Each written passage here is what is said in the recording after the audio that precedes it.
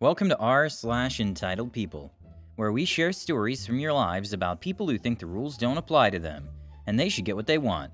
Thank you, friends, for subscribing to the channel, and for so many likes.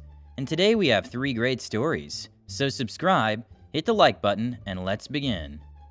The first story, about a sysadmin who learned to check in and ask hard questions before accepting a job.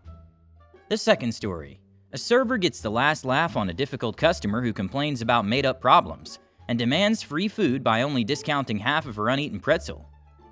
The third story, the owner had made many questionable business transactions, but justice was served when an unexpected inspection of the corporate office revealed the truth.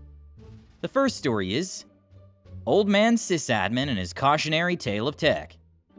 I just wanted to tell a cautionary tale, my cautionary tale, about how I started in my career. I tell the story because I want nobody to go through some of the things that I had. Back in the early 2000s, I graduated with my BS of education prepared to teach. I enjoyed teaching. I did well with it. However, the prospects of dealing with parents, drama, and the straw that broke the camel's back, the incredibly tiny salary, scared me away. During college, I worked as a web and software developer and started to listen to people on the other side of the country that I could do much better salary-wise and not have to deal with hostility of high school education if I apply myself to the tech sector. I interviewed around and found a job clear across to the West Coast, far from home. A big step. I stepped into it with bravery, thinking eventually maybe I could combine teaching and technology once I got far enough. Of course, this was the early 2000s and the tech bubble burst. After 6 months of employment and being out on my own, I was unemployed. I scrambled to find new work, and stories about web and software people being out on the street starving in the community terrified me. I applied to everything and anything. I didn't know better, but I didn't do a good job vetting. I just wanted to thrive, live, and enjoy my new developing chapter in my adult life. Lesson? Vet and don't panic. Ask lots of hard questions. It's okay to not answer the important questions the way you think that prospective employer would want you to hear. Interviews are two-way streets. Anyway, 21 days later, I interviewed as a sysadmin and web developer for a medical portal company. Despite the fact that there were a number of red flags that I glossed over in the interview, I just wanted to get working again. The staff seemed very nice, including a person who would become my eventual manager, who was fair, honest, and hardworking. He cared about the people under him, but the actual CEO of the company was a micromanager that went beyond any extreme that I've had so far in my 20-year career. Worst, I learned that he had a chemical imbalance and was commonly paranoid and erratic because of it. There's a myriad of things that happened during my 18 months working for this company, and it was a small company. The tech team was 3 people, including myself. This is not a comprehensive list, but more of the tip of an iceberg of awfulness. The CEO would frequently come in and tell us we were stupid at regular intervals, that we should feel lucky we're all working for him instead of starving out in the streets like all the other tech workers. Any schools that we went to learn should be shut down because of the level of incompetence we were bringing to the job. My 6-month job review involved a palm reading to determine if my character and soul was truly compatible with the goals of the company. He frequently tested the resolve of employees by leaving early only to park around the corner in a hidden alley so he could see who else left early. He would turn off the Exchange email server during the weekend, and I'd get a chewing out because he didn't get any email over the weekend. We were given extremely tight deadlines that led to 90, 100, and 110-hour work weeks for all of us. And at the end of it, the product we delivered would sit on the proverbial shelf doing nothing. One of those particular projects waited for 2 months before it was greenlit to go to production. I had to set up a kiosk in front of the CEO's office, because that was the only way we were allowed to access the network to research any work we had to do for Python programming or anything. Eventually, it was only myself, the C-levels, and my manager that had no nominal access to the internet, and they wanted me to follow those rules as well, but realized that they could not since I held a few important keys to the kingdom. I don't think I need to highlight all the inappropriate and frankly abusive elements existed here. Staff had a fast burn rate at this company. The problem and lesson was that I was too proud to step backwards, too ambitious, and can only move forward. I was very green, fresh out of college, and I didn't want to fail. I started to believe that I was stupid and incompetent because it did take me time to do the things they wanted me to do. I still had some learning to do. I didn't have good coping skills at the time for all the strain that I was undergoing, and I didn't know how to say no or to quit. I just plowed forward and let things continue. Big mistake. Eventually I felt something go pop in my head, and apparently I went into some kind of mental safe mode, sort of an automatic pilot. I was interviewing at other places as they came up, but hiring during the time after the dot-com bubble burst was hard, And frankly, I was in automaton mode, enough that I wasn't sure that I was hireable. I must have looked like a disaster to these other companies. I'm not sure if I would have hired myself based on my mental condition. My local new friends offered me frequent outs. I could live with them. I could stay with them until I could figure things out and reorganize myself. I should have quit sometime in the first third of my time there. I should have never let them abuse me or let that happen to me because it just made me a worse candidate to hire elsewhere. I could have focused on a new opportunity entirely rather than fighting multiple battles. But I was too proud, happy to have an apartment by myself. No roommates, just me. I was enjoying my independence if anything else. I went home for Christmas and got together with some old friends who started a new tech company. At the party, they were glad to see me, but it didn't take very long for them to say, "What the hell happened to you? What did they do to you out there?" I explained as best as I could. 7 months later, they gave me a job offer to move back to my old home turf. They swore that they would help and teach me how things should be. A very hard choice because honestly, when I actually had the free time, I was enjoying where I was. I had new friends, but I realized that it was killing me and I was not flourishing. I was floundering. I tucked my tail between my legs, quit, and took a month off. It was like taking a big deep breath of fresh mountain air and I could think again. I never had another experience like that ever again in my 20 years since. I learned lessons, important lessons. I still have some mental twitches and scarring from the experience, but in the end, I learned what not to do.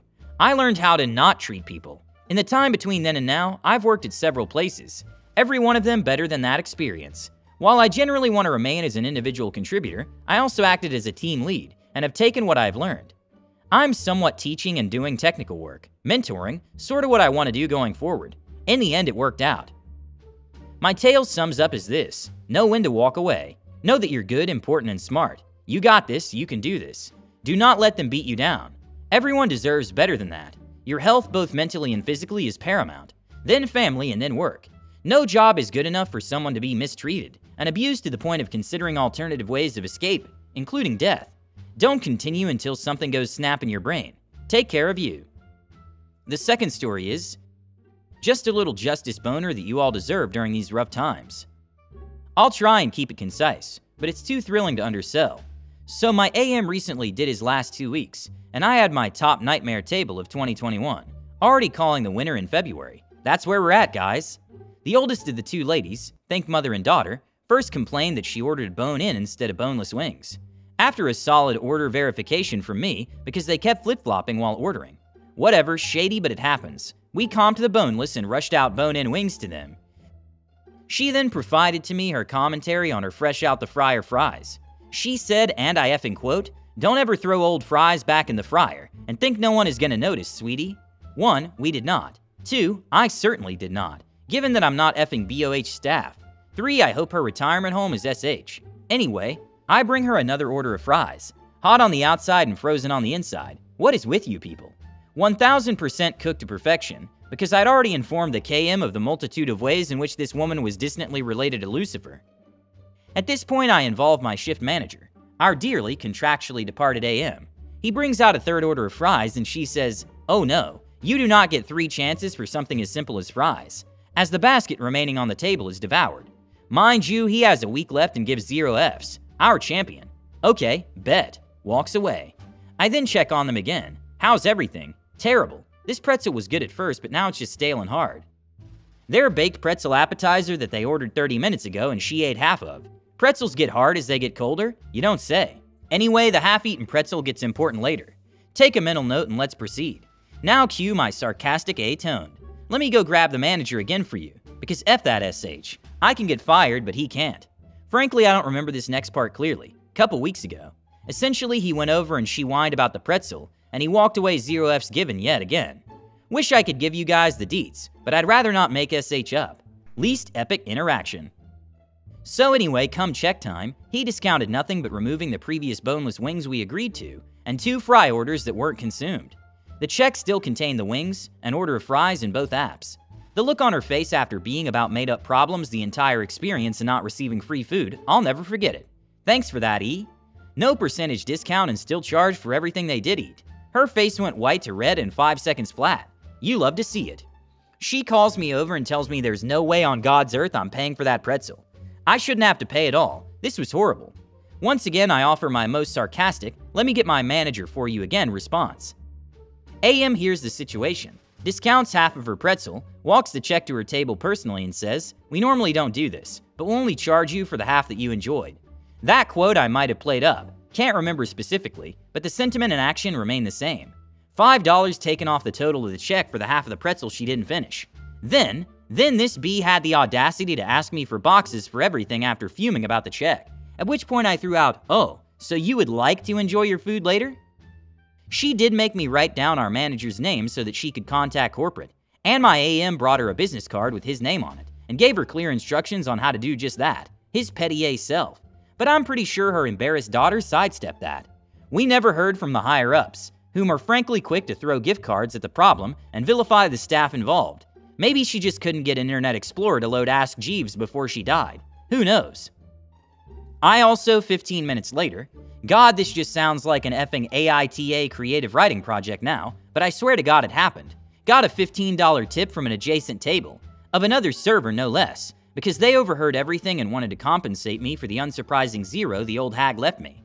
So I made a 25% tip off her miserable A, and got the best vindication experience of my servicing career.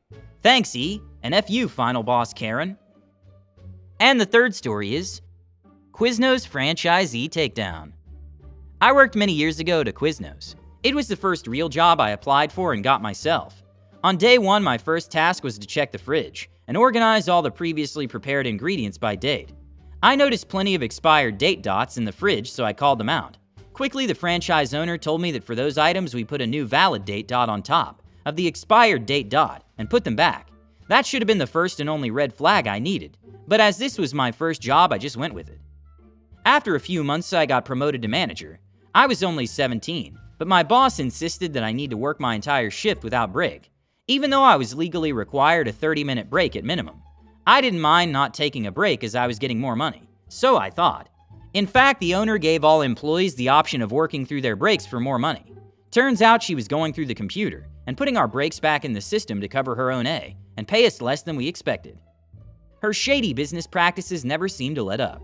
At one point, we ran out of Quiznos signature lemonade and chili due to her not ordering enough.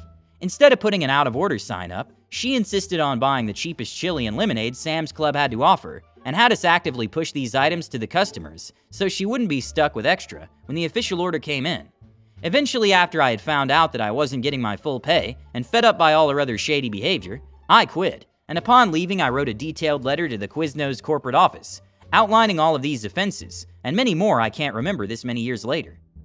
One of my happiest memories was finding out months later that Quiznos did a surprise inspection, searched under all the date dots to find expired dates, checked the systems for doctored timesheets, basically checked all my claims and slapped the owner with a 6-figure fine. She had to sell the shop and all my friends got to keep their jobs with the new owners, who treated them much better. Thank you for watching. Don't forget to hit the like button to support the channel and subscribe. Have a good day.